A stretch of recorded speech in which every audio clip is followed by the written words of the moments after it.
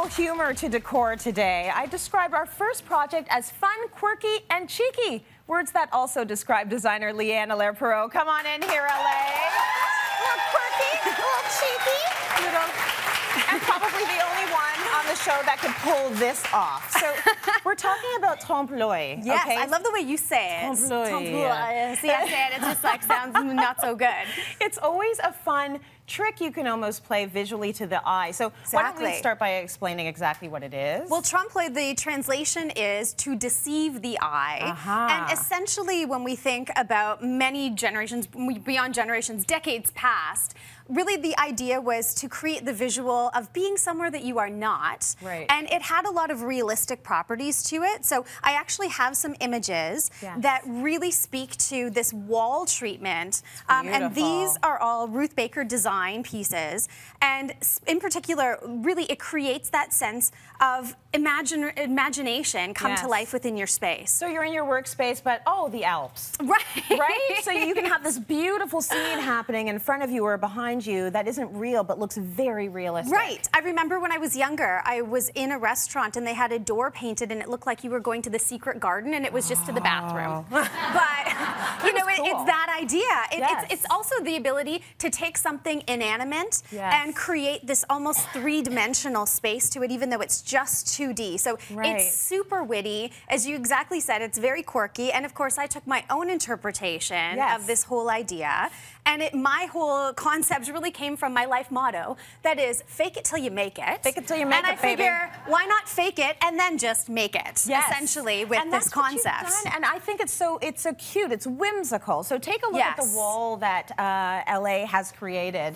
So you've got the gorgeous little console there. You've got your vases. Right. All of my antiques. My antique collectibles. Antiques. They are very expensive. your light fixtures. So this is, I think, one of the perfect examples of taking a white blank space. I was literally given a blank canvas wall to work with.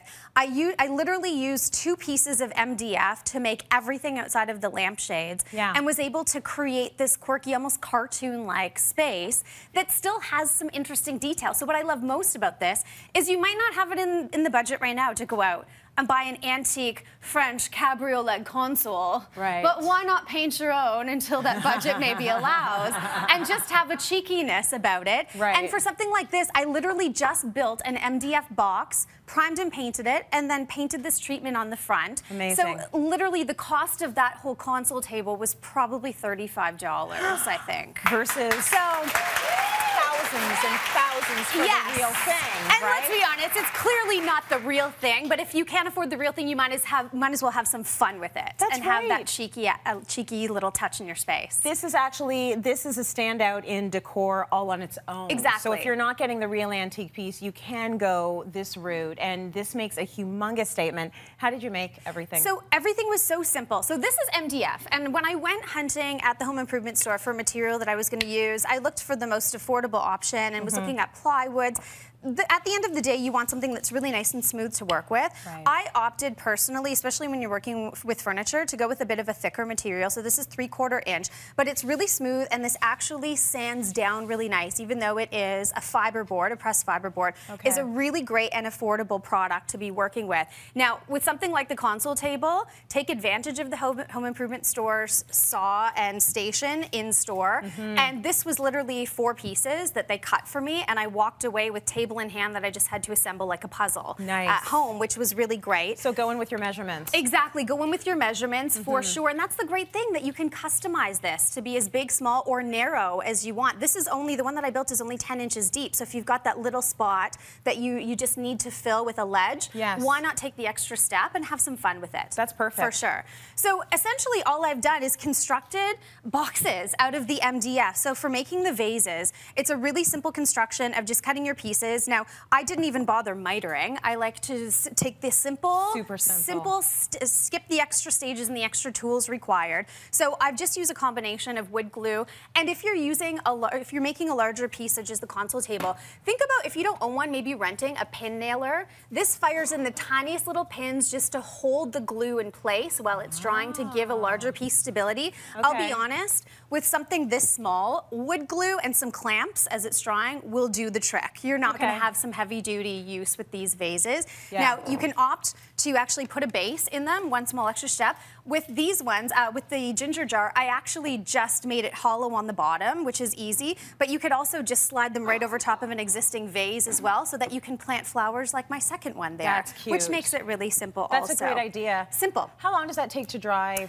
Different wood properly? glues, different times. Like, Okay. I'd want to leave it overnight. Got it. I definitely would leave it overnight before you start really moving it around. So then, prime and paint. Yes. And now, for those of you who might be looking at this project and say, I am no artiste. Yeah. This is not something that I would ever attempt. I did freehand the projects that I did, but that was a lot of like stepping back. You're phenomenal. It takes some time to do. She's but, good. Well, she's an artist. It's true. That's very good. It allows you for the creative type. It does allow you for your furniture to be your blank canvas as well. But I understand a lot of people that would turn them off of this project. So I want to make life simple. Yeah, make so it what easy. you're going to do is go online and clip art, for example. You can download a bunch of royalty-free clip art images that are basically already line drawn for you. So this is super simple. And the nice thing about this is you can even work within, you can let the creative ability flow within the image and kind of freehand some detail or customize if you want. Put maybe a letter on there as like an insignia type of thing. Monogram so you can really, exactly, monogram. Thank you. That is the word I was looking for. You got me. I got you, girl. So essentially all then you need to do is cut out your piece, and this makes it easier. If you cut it out first and just trace the image on, and then you're going to peel this off and just fill in, if I can peel, fill in with paint. So this gives you your base. Oh, nice. And then so easy. And then last but not least, you take some transfer paper. Yep. So graphite transfer paper. And if I put this around the back, you can see how once that gets stuck on, you would do this laying flat, you draw the detail with a pencil, and it gives you all the detail, and then you just use a paint pen to fill it in. And you know what's been driving me nuts? What? This needs a little bit of light rays in the back here. She's so brave. So there you go. She Just see the paint pen on the wall.